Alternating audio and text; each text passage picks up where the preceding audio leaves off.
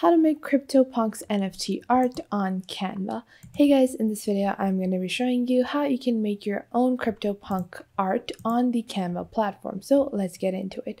Now the first thing you need to do is log on to Canva. You can log on via your email account, via your Gmail account, whatever account that you're using, you can log on via that. You can even log on with your Facebook account, and once you do that, this is going to be your basic homepage. Now on your homepage you're going to click on custom size over here on the right, and then you're going to start by selecting the size you want your NFTs. Now you can go with inches or pixels depending on what you're more comfortable with, but for over here I'm going to go with a 1200 by 180 pixel NFT, and you can lock this size in if you don't want to accidentally change your canvas size. But then you're just going to click on create new design. Now this will open up a blank canvas for you to start working on. And if you're wondering, okay, CryptoPunk NFTs look like this, how am I supposed to create something that looks like this digital pixelated item on the Canva platform? Well, it's not that difficult, so don't worry about it. First off, you're just going to take a look at your canvas and you're going to zoom in to see the entire thing,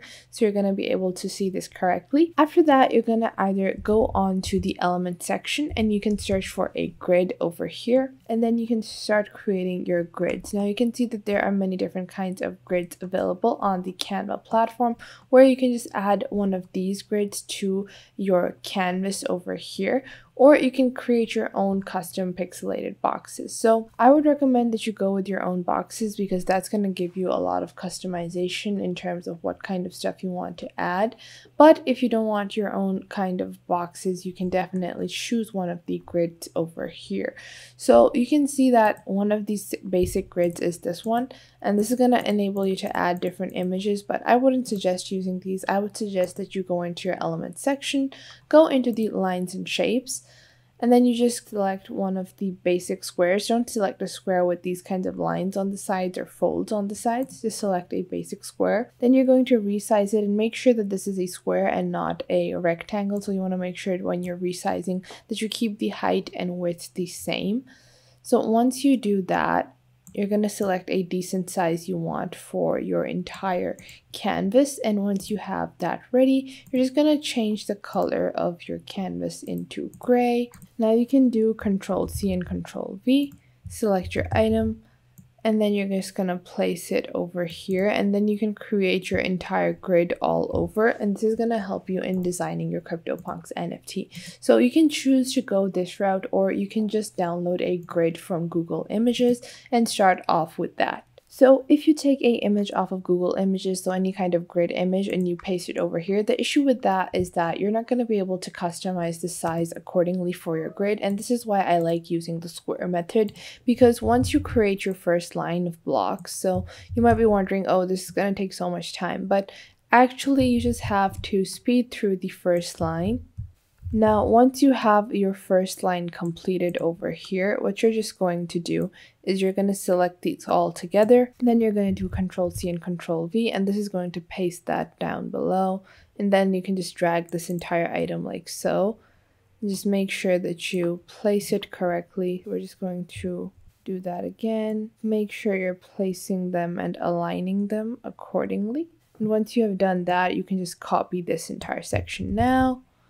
And now you can just paste this down below, and like so, your entire page is going to be complete within a few seconds. So we're just going to paste these last boxes over here, and now you're ready. Once you have all of these pasted onto your basic canvas, you can just select all of your boxes and you can lock them. And what this does is that now you can't move any of your boxes when you're actually creating your CryptoPunks NFT. Now is the actual part where you're going to start designing your NFT. So remember the initial size you took your square. If you don't, you can still select a square and check the size. So you can see over here that this is a 86 by 86 inch square. And you can just drag and drop to see if you're not sure. You can just copy another individual square. So you're just going to unlock your grid, copy and paste one square, place it over here, change the color, and now you can see what the size was, and you can see that this is just another 86 by 86 inch square. So I'm just going to delete that and save my entire grid over here. So I'm just going to make sure to select my items. So I'm just going to select all of these, make sure they're all squared out and selected. And now it's time to start working on my CryptoPunks NFT. So looking at any of your basic NFTs, you can see you have a basic black outline, and then you have hair and eyes and a 1 pixel eyeball. So I'm going to start off by creating a outline for the basic face shape, and you can open up any one individual NFT to use as a reference. So go with a basic looking one for you to start designing off of, and then you can customize it accordingly. So I'm just going to start off by creating a simple line and then a few dots for the ear and then another simple line on the parallel side. So I'm just going to select a square. I'm going to resize it into 86 by 86 because that is the size of the squares on my grid. And now I'm going to make this a black one. And now you can see over here that I'm going to start placing it right off center. So this is my center of my overall look, and I'm going to place it over here. And I'm just going to do Control C and Control V. And this is the entire process of creating your NFTs. It's not that hard and you don't need to worry about it.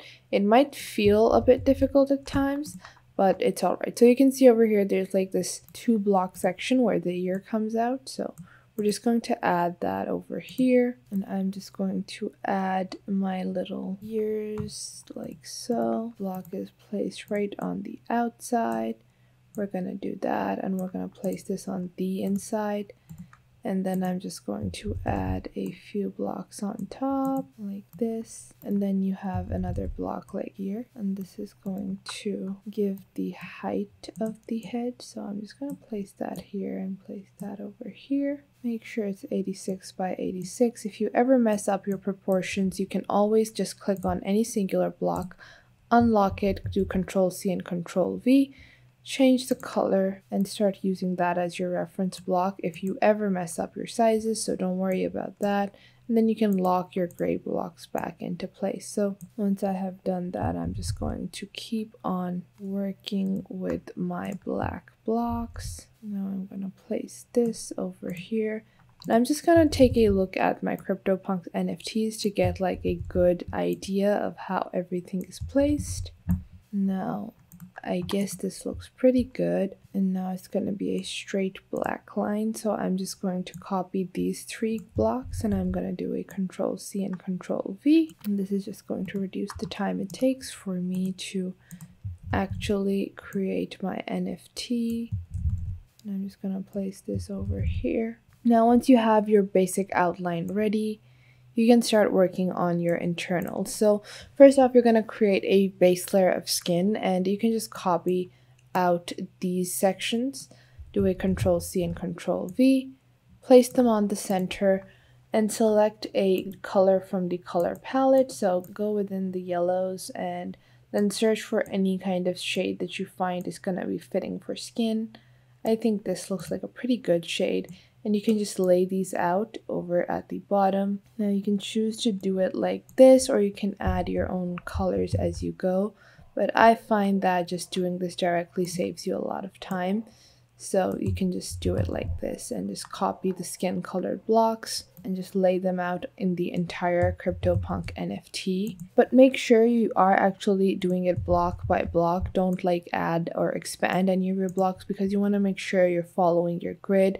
And if you don't follow the grid, it might mess up your proportions when you're adding stuff on top. So that is why I actually always copy blocks and not just, directly add items, because you can see those tiny lines on Canva, which are going to serve as a guideline later on for you to place your different colored blocks as well. So now I have laid out the basic foundation, and now I'm just going to add the eyes over here in a singular block. So make sure that they are aligned over here. Just use your black blocks as your reference if you can't distinguish on your skin colored blocks. And we're going to place the eyes over here. And now I'm just going to copy this, and I want to add pink lips because I want this to be like a girl NFT. So I'm just going to change the color and make this like a nice cute little pink. And I'm just going to add these over here and do a Control C and Control V like this. And I'm going to add like super pouty lips. And then I'm going to add some hair on top later on. Now once I have the lips ready, I'm just going to copy out this block over here. And I'm going to use this as a frame to create my hair. And you can change the color of your hair as well if you want. So you can see that if I do Control C and Control V, I can just place it over here and then make the hair like a dark brown instead of a black, so it's a bit more distinguishable from the overall outline of the person's head, like this. And now I'm just going to copy the brown boxes to make it a bit more easier for me, like this. And you can even rotate boxes if you're trying to save time. So I'm just going to do the tiresome process of just copying and pasting these boxes, but I'm just going to add some hair, and then you can add a background in the back as well, like this. So I just want a bun hairstyle for the girl that I have created over here. And this is very much similar to a actual CryptoPunks NFT. And this is actually pretty similar to a actual CryptoPunks NFT. You honestly couldn't tell the difference unless you knew. But we also haven't added a background yet. So once your background is done, this is going to be exactly the same thing as a CryptoPunks NFT. So once you have created your NFT, you're just going to click on download over here, and you can choose to download it in a PNG, JPEG, or a MP4 file as well if you have any moving images. So that was it for today. I hope you guys found this video helpful and you're now able to create your own CryptoPunks NFTs using Canva. Make sure to hit that like button and subscribe to the YouTube channel, and I will catch you guys in the next video.